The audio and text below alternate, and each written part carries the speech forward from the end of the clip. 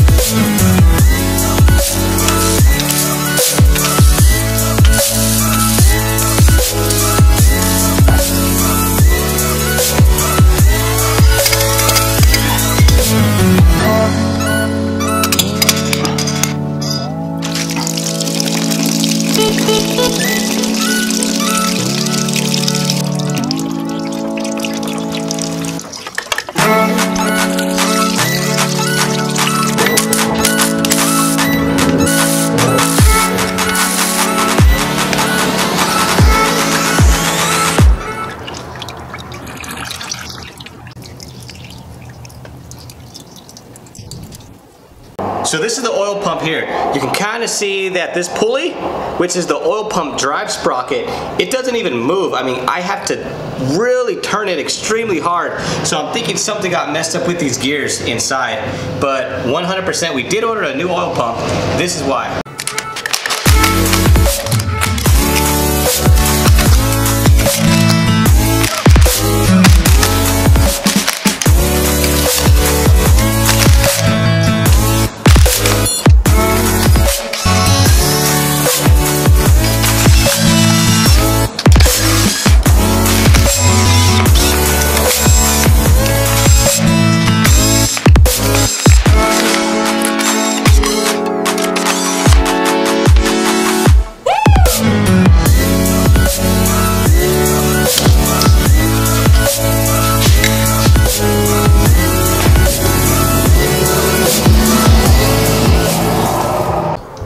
So we finally got the cylinder head off, and well, these are the L19 ARP head studs, which they did a great job in holding the gasket down, which was a Felpro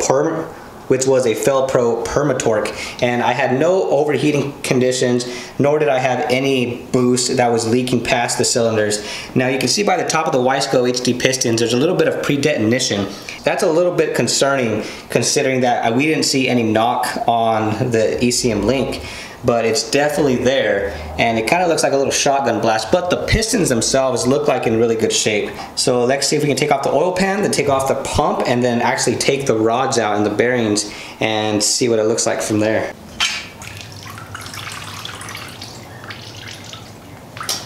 Made a mess.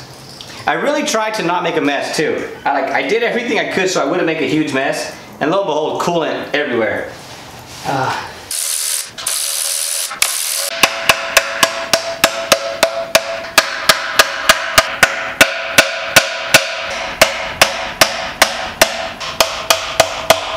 So the last time that we tried to fix the rod bearing, I put a lot of that right stuff on.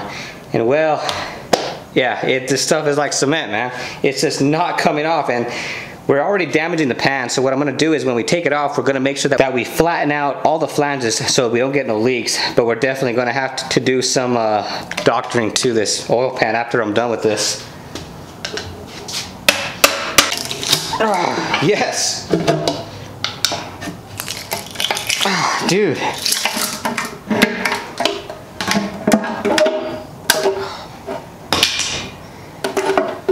Sweet Jesus. Viewer discretion advised. What you're about to see is, well, a lot of carnage. That is all from a rod bearing. Oh God, that's horrible. In the pan, oh my God. Yep, it's just as bad as it is out there. Oh man. I don't know if you guys can kind of see that or not, but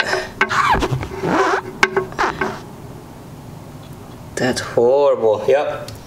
More metal. It's more metal.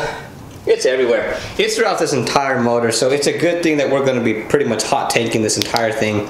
We're going to be replacing the oil pump because, well, obviously it doesn't spin no more. It's a good possibility that, you know, a lot of metal shavings like that got all inside the gears of the oil pump, and that's why it's seized up. Which, again, no worries, because we're going to be fixing all of this correctly and won't have to worry about it. Now, just so we're clear, this is 2 and 3. The rod bearings look pretty good on that one, which my assumption was that the number 1 rod bearing let loose again, which, well, would explain where all these things come. This is number 4, looks pretty tight. Number 1, there it is, number 1 rod bearing, as we thought. So, let's go ahead and take off the pickup tube and the 2G cradle, and then we're going to be taking out the rods and then the pistons, and we'll see if hopefully all the pistons are okay, because that's going to put a big damper on things if the pistons are damaged.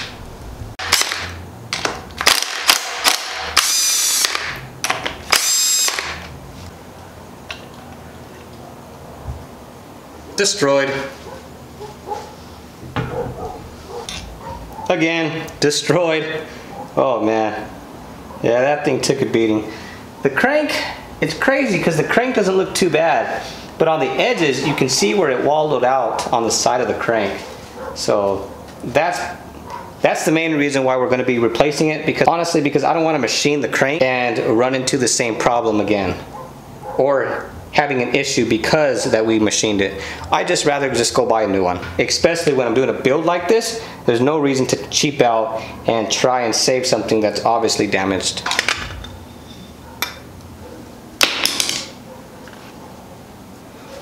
So the skirt itself on the piston, it doesn't look like it's in too bad shape. It looks obviously it got a little bit scuffed up, but it's nothing that I would be too concerned with yet. The pin itself looks like it's in good shape. There's no up and down movement. And this side of the pin looks pretty good. The side of the skirt, as you can see, it's kind of worn off, but I've seen a lot of pistons at the side of the skirts gets kind of worn out. And of course the top of the piston looks in decent shape. It's not cracked. And what I'm going to do is take this to my machinist and see what his opinion is to see if it's still good. I think it's good, but you know, I'm not an expert. I don't rebuild motors for a living, but we'll see what he says. So we got the pistons out and all of them look pretty dang good. So these are the rod journals on the crank, and they honestly, man, they look super good, but it's just this one here that's just not good. And while the crank spins over like butter, but obviously there's a big chunk of metal right in there. So these are the pistons that they look in pretty decent shape. Every single Wiseco piston that I've seen get removed from a motor, the skirts are always have some type of scuffing. I've always seen it. Maybe the piston to wall clearance is just a little bit too tight. For those that watch the videos, you might know that there's a car gone, and well, it's not here. That's because, well, it's at a body shop. Somebody kind of rear-ended the Evo, it's okay, it's not that bad. But she was at a stop sign and somebody obviously was on her phone, didn't stop, and somebody hit her. Now, unfortunately, it did about roughly $1,200 to $1,400 of damage just based on that, because there's a lot of other stuff that got damaged, like the exhaust, the whole bumper has to come off, get repainted, and that's what the body shop quoted. Luckily, she had insurance, so thank God for insurance, man.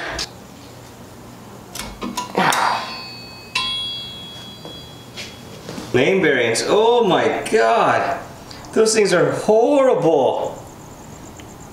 What did we do to this motor? God. Luckily it didn't damage, luckily it didn't damage the actual block, because, dude, look at that. That's insane. Look, you can still see part of the metal shavings that are just resting inside there. That's the copper pieces that you see. Wow. This poor motor. We'll fix it, we'll make it brand new again. For those that are wondering and that know about the Ford G63, you'll actually notice that I don't have any oil squirters, and that's because I blocked off the oil squirters and I ran Allen bolts inside. I mainly did that because, well, I saw some bad things happen about the oil squirters breaking off, losing oil pressure and damaging a motor. Regardless of that, it didn't even matter because, well, we spun a bearing anyways. This is the aluminum rod that we're going to be using. See how massive and girthy this thing is? So what was in the car was called Oliver I-beam rods. And honestly, they were, I mean, these things could take a beating. But that's exactly what they did. They beat the crap out of the engine too. And just by filling them, that's insane. I would say this is about twice as heavy as this aluminum rod. Now, for kicks and giggles, I want you guys to see what a stock Ford G63 2G DSM rod looks like. You can see I kind of bent this one a while back, but look how tiny that is. That's about as big as my finger compared to that one.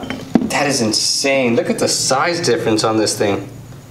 That's actually really cool to see, like, a comparison versus stock versus 1200 horsepower, which I think they rated these at about, I want to say 1,000 or 900 horsepower. So we took all the pistons off of the connecting rods. They're held together by these little tiny C-clip that sits inside the piston pin, which is inside here. You pretty much just snap them out, and then this piston pin, which is, I believe, is a 21 millimeter piston pin, slides out, and the rod just kind of comes out. Now, obviously, we're not using these no more. Honestly, 3 out of the 4 connecting rods are still good. That one, it's no good no more. So now that we finally got the block apart, 100%, nothing on the block anymore. Well, now we're going to load it up in the back of the Duramax. We're going to take it to the machine shop. We're going to take everything we got. We're going to get everything hot tanked, cleaned, measured, mic'd, and when it's all said and done, we're going to be rebuilding it back here when it's ready. And then we're going to be able to put it in. Well, it's day 4, so we took the engine block down to the machine shop where they're going to be cleaning the block, balancing the rods and the crank, and micro polishing it to make sure that it's 100% good to go. So when we get it back in the next couple days, we can go ahead and start assembling everything. So while we're waiting on the engine block to get back, we have the cylinder head that's completely, well, it's covered in metal shavings. So we got to disassemble this whole cylinder head and clean it from top to bottom, make sure there's no metal shavings inside it. Also, along with cleaning all the oil parts, well, we have a problem. I made a mess, a big mess. So before tonight ends, I have to clean all my mess here because, well, we got the Evo back. Now, 100% we're going to be getting the block back within the next couple days, probably, hopefully tomorrow. So subscribe to the channel if you guys like the DSM content, and go ahead and smash the like button because, well, it shows YouTube I'm kind of a good mechanic. I'm just kidding. But no, smash it. I would appreciate that. So, just like that, I'll see you guys later. Thank you for watching. We'll see ya. Bye.